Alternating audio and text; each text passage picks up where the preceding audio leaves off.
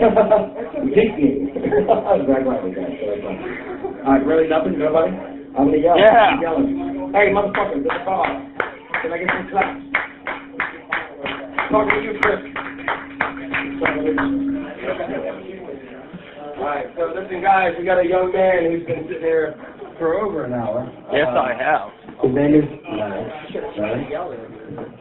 Max is going to come up and do some comedy for us. I hope he makes fun of all of you. Pay attention. I don't go from there. Suck it.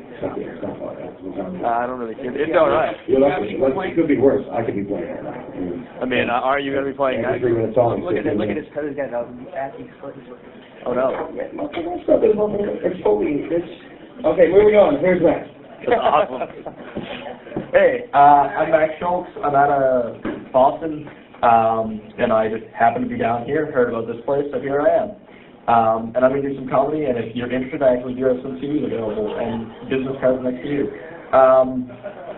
So, little kids are always interesting. That's me, yes. Take it if you want.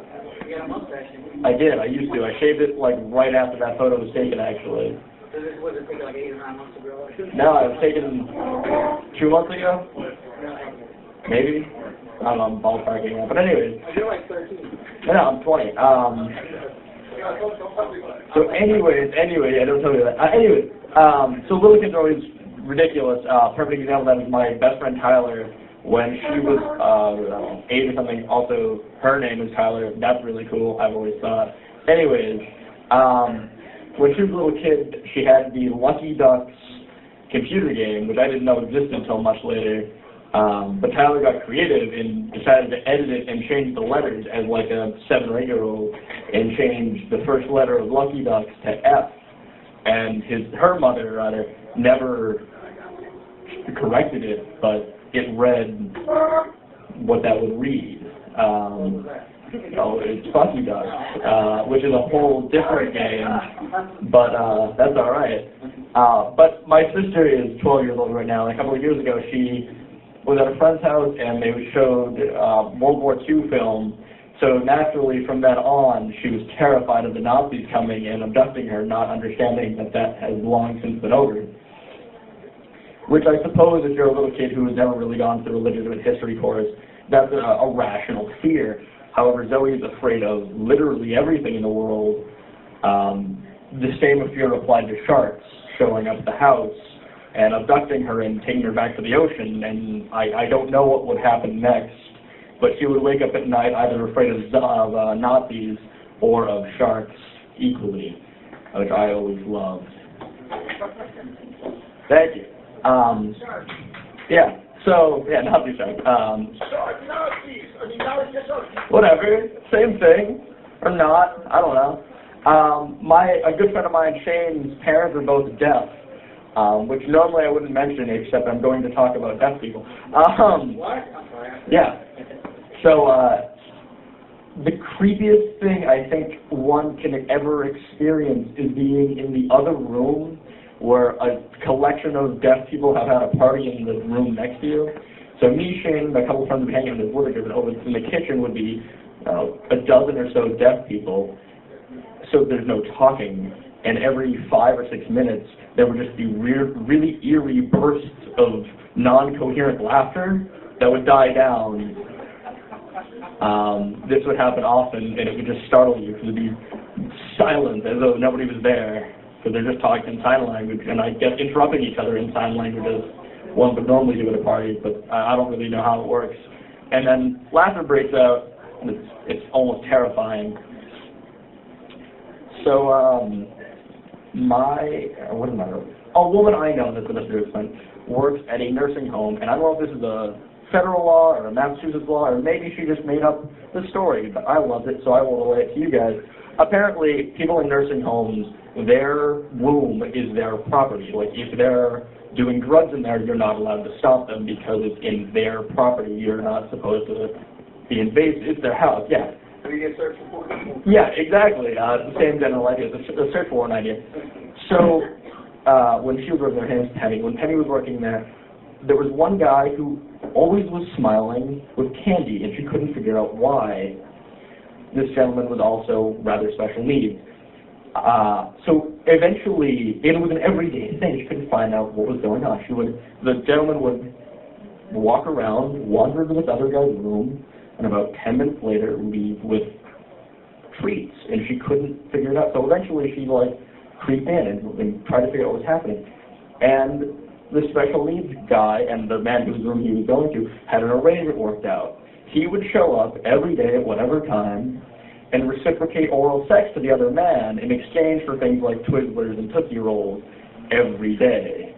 And it was totally abusive, but there wasn't a damn thing Penny could do about it, so she never did. On the subject of that, when I was 16, 4 of my male friends decided to have a New Year's Eve party, and 3 of those friends set the 4th friend down and said, "You can't come because we're going to have an orgy." Then they did. Now, it wasn't a conventional orgy. What it was in one bedroom, 3 couples did what one normally does during that event. And it would go on to be rather legendary. They were 16 and pulled this off. Got their girlfriends to go along with it. And I'm sure everybody involved would be as horrified that I tell people this story, except for the gentleman who hosted the orgy. That used to be the end of the joke until he wrote a better one, which is also true. About 3 days after the orgy took place, I would sleep over at his house in the bed where most of the activities took place, not knowing what had happened night before. And it was just as comfy as I'd remembered. Now that gentleman has a different girlfriend who he's basically married to, and they have a baby. And the 3 of them live in that bedroom. To show that his activity in life has not changed much, whenever I am far away from him, as I am now, I'm surprised my phone hasn't gone off since, he will Snapchat people pictures of his genitals to kind of induce closeness, I guess. So on Valentine's Day, I woke up to a 15-second video of his girlfriend reciprocating oral sex toward him. He still doesn't see the problem with that, and those are my 2 blowjob stories. And this is what's kind of become my closer, I guess.